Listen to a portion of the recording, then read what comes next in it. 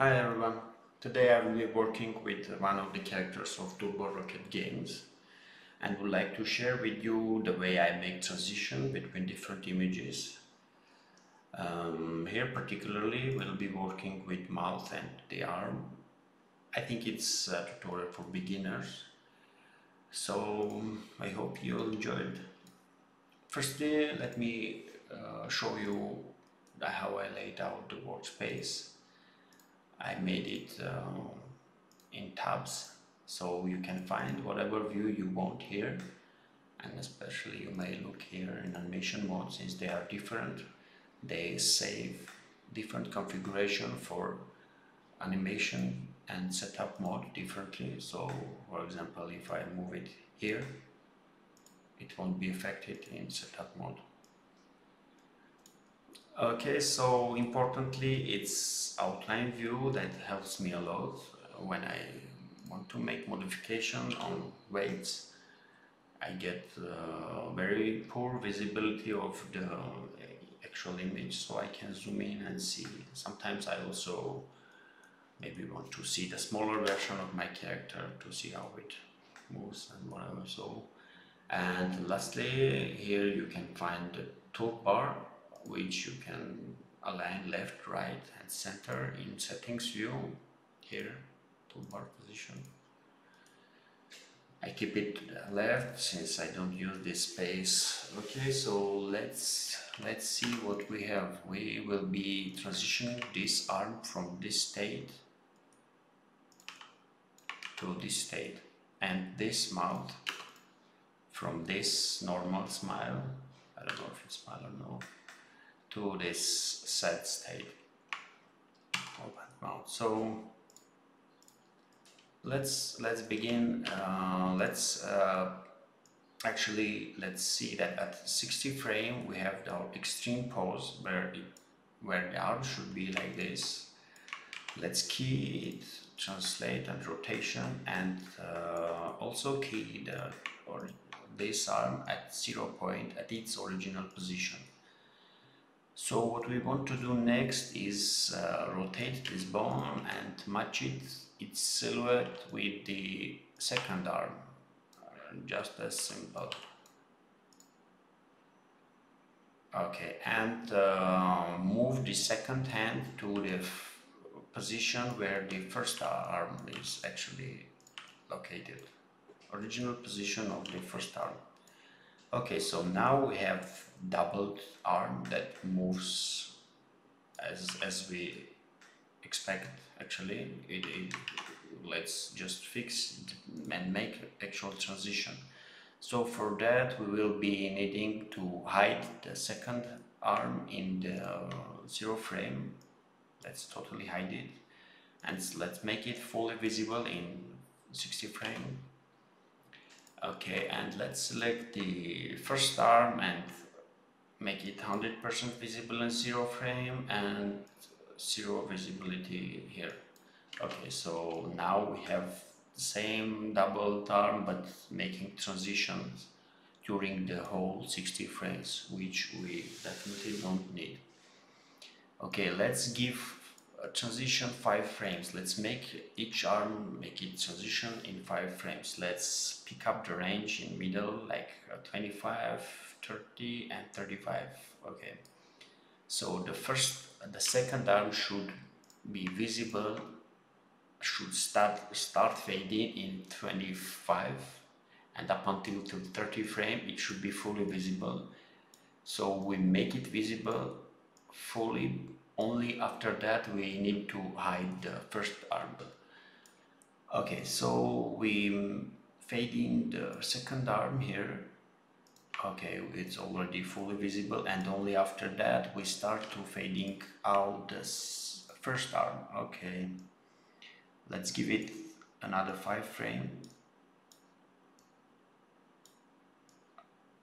Okay, so this here it has full opacity, and here it has 0.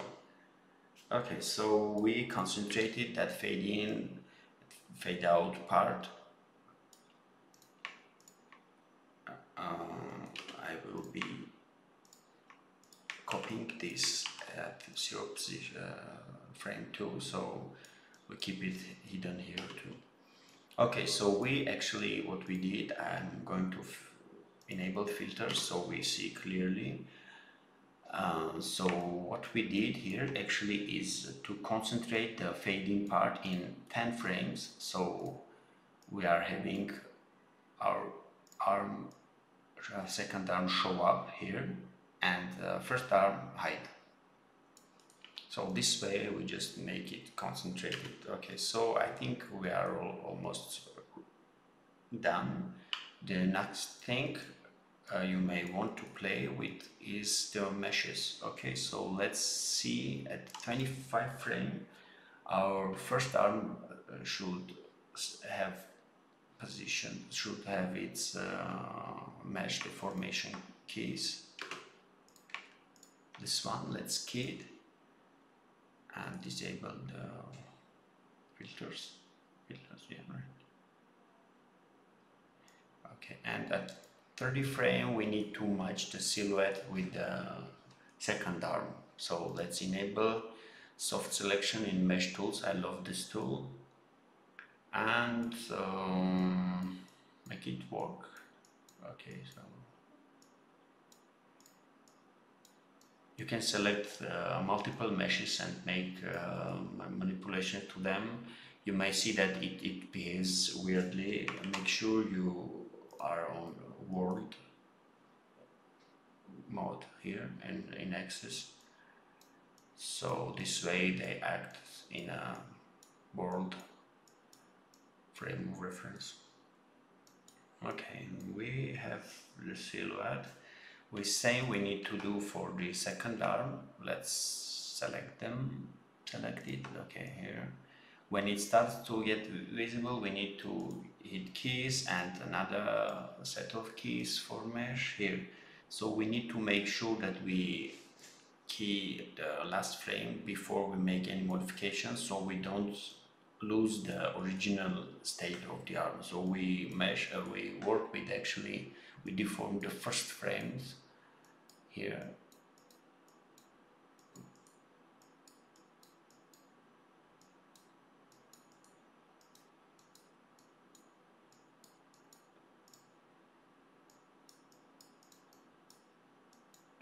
Okay.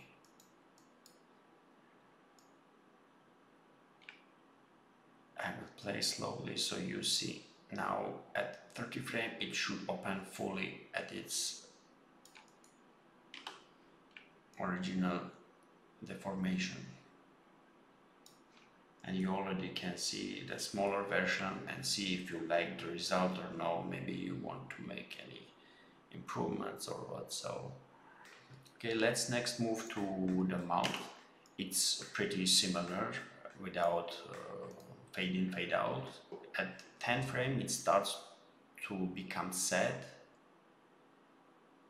At 20 frame it's already set, and here we need to change actually the state to set. This set mouth actually will be at its original state at 25 frames. So we show it here, but we need to key its mesh, the state of its mesh at 25 frames. So we will be deforming here at 17. Okay, but before deforming it, let's prepare the first smile state. So it starts to deform here. Let's key and let's add another key of mesh here. Let's move this slot key so we can add an actual key, otherwise it won't let us. So okay, so we have two keys for smile. The first one is the original one. We don't need to touch it, we shouldn't actually, and we need to make it straight or set in this 17. So let's move these frames, we don't need them here. Let's make it look sad. Again, I'm using my favorite tool. Okay, let's make it set.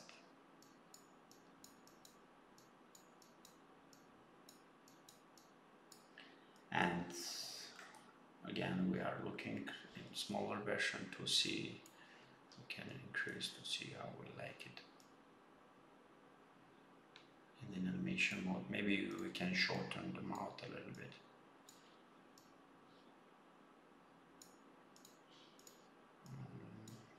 Bring it down. So when we have this set mount, we bring those frames for the opened set back. So to start actually modifying this mesh, we need it again to match the silhouettes of this state and this state. So we are working with this mouth, and so let's make it similar to this state.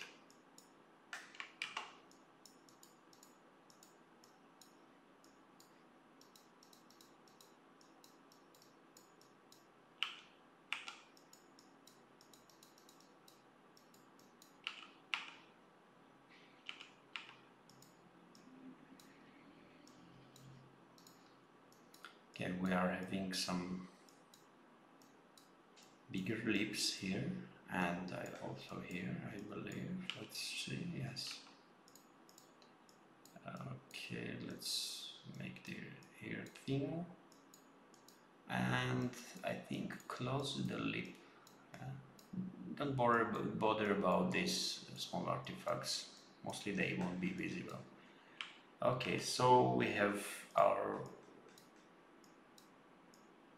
deformed set lips.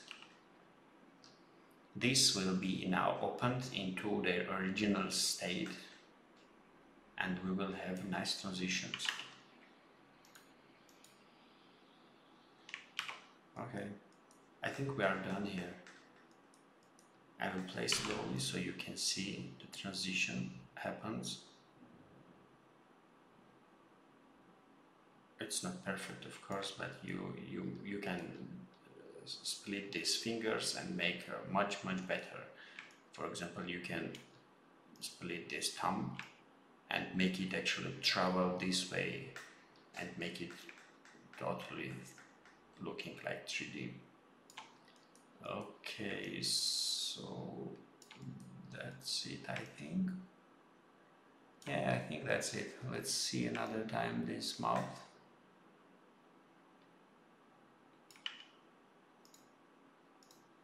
Okay, that's it. If you have questions, let me know, guys.